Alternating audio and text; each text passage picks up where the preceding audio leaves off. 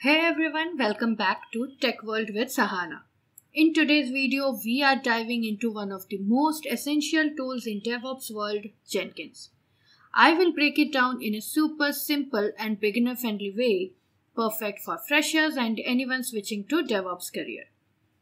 We will cover what Jenkins is, real-world organizational level analogy, why we need Jenkins, workflow, how Jenkins plays certain role in CI/CD, and stay tuned till the end. I will also walk you through 25 real-time Jenkins interview questions with expert-level answers to help you confidently crack your next DevOps interview. So let's start with what is Jenkins. Jenkins is an open source automation server. That simply means it helps you automate tasks like building your code, testing it, and deploying it. The biggest reason people love Jenkins is because it supports something called CI/CD, which stands for Continuous Integration and Continuous Delivery. Think of Jenkins like your smart assistant. Once you set up, it watches your code, and whenever there's a change, it goes into action. Now, let's look at Jenkins from a real-world organization's perspective. Imagine you are a part of a software company with multiple teams, developers, testers, DevOps engineers. Without Jenkins, every time a developer pushes a code, someone has to manually pull the latest code, compile it, run tests, package it, and deploy it to staging or production servers. Now imagine this happening multiple times a day across multiple teams. It becomes slow, error-prone, and chaotic. Now enter Jenkins. With Jenkins in place, the entire process is automated. As soon as the code is pushed, Jenkins picks it up, runs unit tests, builds the application, notifies the team if something breaks, and even deploys it automatically if everything passes.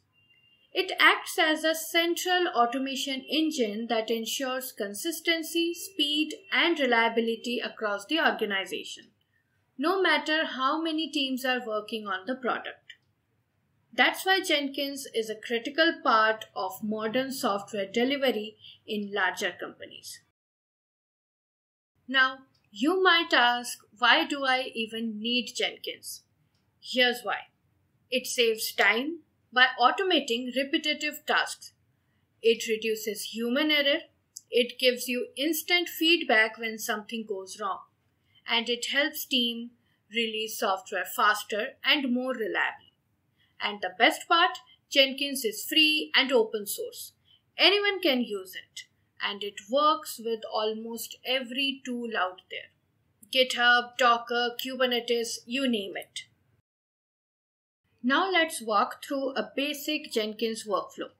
A developer pushes the code to GitHub, Jenkins sees the change, it automatically pulls the code, runs tests, builds the application, and maybe even deploys it to a lower environment such as test or stage, as production is often done manually for its critical nature.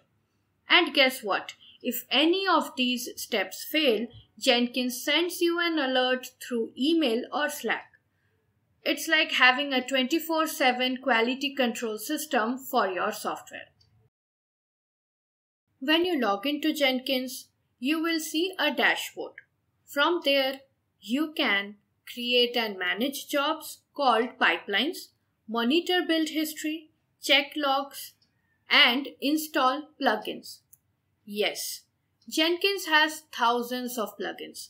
You can integrate with tools like Git, Maven, Gradle, Docker, Kubernetes, Slack, and many more. This makes Jenkins super flexible. In real-world DevOps projects, Jenkins plays a central role. Let's say you are building a web application. Every time you commit a code, Jenkins runs your unit test. If everything passes, it builds a Docker image. Then it pushes that image to a container registry. Then it deploys it to a Kubernetes cluster. All of this can happen automatically with Jenkins.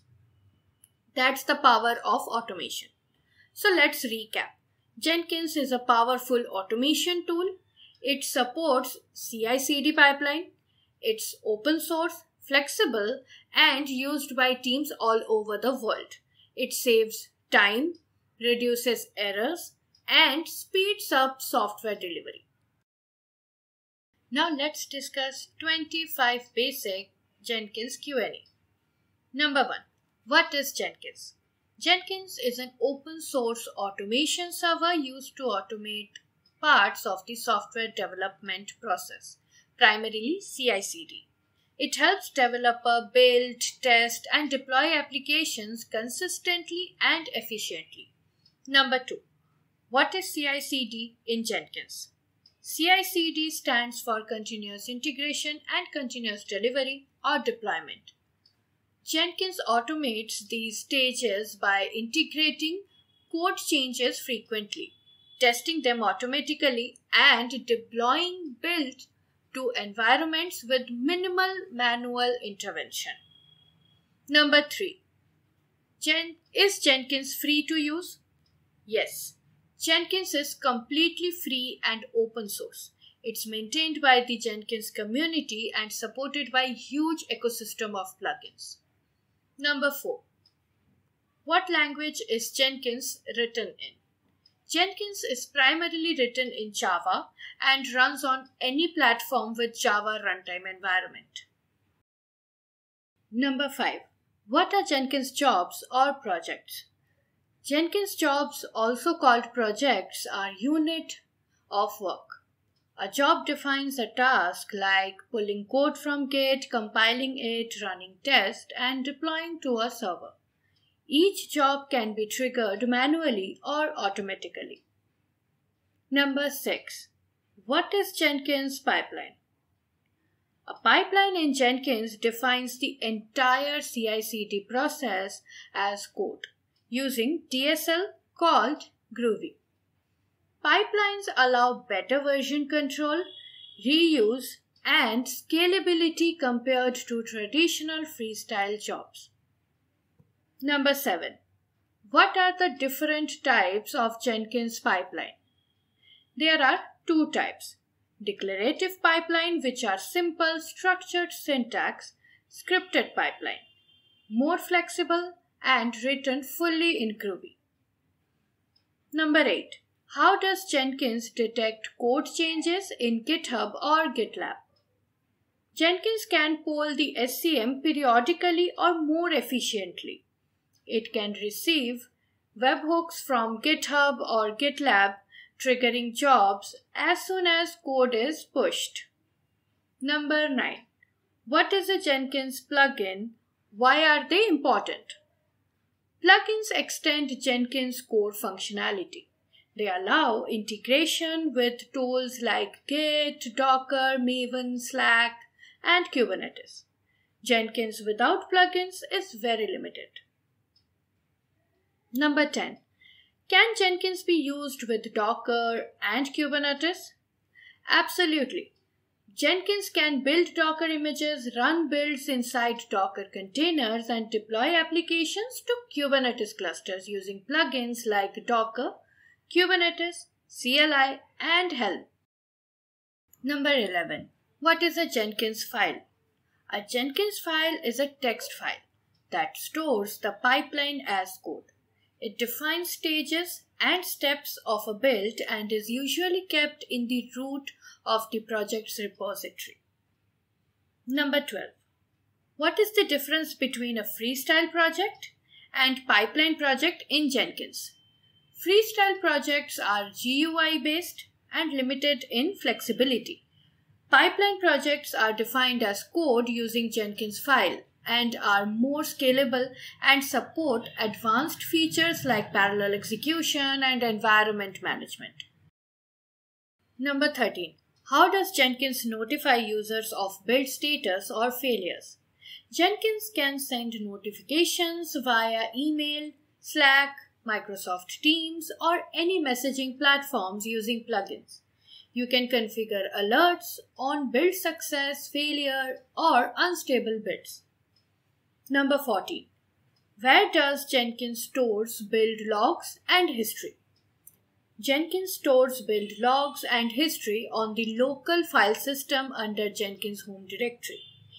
Each job has its own folder containing logs and metadata. Number 15. How do you secure Jenkins? At a basic level, we secure Jenkins by enabling authentication, like using local or external identity providers, setting RBAC role-based access control, securing credentials with credential plugin, and enabling HTTPS. Number 16. What are the system requirements to install Jenkins? Jenkins requires Java JDK 8 or later and can run on Windows, Linux, or macOS. It also needs enough CPU and memory depending on the build load. Number 17. How can Jenkins be installed? Jenkins can be installed using native OS packages, Docker, or as a WAR file on a servlet container like Tomcat. Number 18. What is Jenkins home directory? The Jenkins home directory is where Jenkins stores all the configurations, job data, build history, and plugin settings. Number 19. What is an agent or slave in Jenkins? Agents, which are formerly called slaves, are machines that Jenkins uses to run jobs. This helps scale build workloads across multiple environments. Number 20. What is the master agent architecture in Jenkins? Jenkins has a master agent model where master coordinates job scheduling and the agent executes the job. This improves performance and isolation. Number 21. Can Jenkins run parallel jobs? Yes. With pipeline syntax and sufficient agent, Jenkins can run multiple jobs or even parallel steps within the same job. 22. How do you trigger a Jenkins job manually and automatically? Manually through the Jenkins UI and automatically using triggers like SCM, polling, webhooks, crons like schedules, or upstream job completion. Number 23. What are parameters in Jenkins job? Parameters allow users to pass dynamic values to a job at runtime, like environment name, branch names, or version. Number 24. What happens when a Jenkins build fails? Jenkins marks the build as failed, record logs, and can notify teams. It can also perform post-build actions like cleanup or rollback. Number 25. Can Jenkins deploy applications? Yes, Jenkins can deploy applications to servers, cloud environments, or containers as a part of the pipeline using plugins or shell or Ansible scripts. So that is it for today. So don't forget to like this video, subscribe to the channel, comment down below any questions you have on Jenkins, and click the bell icon so you don't miss what's coming next. Thank you for watching, and I will see you in the next one.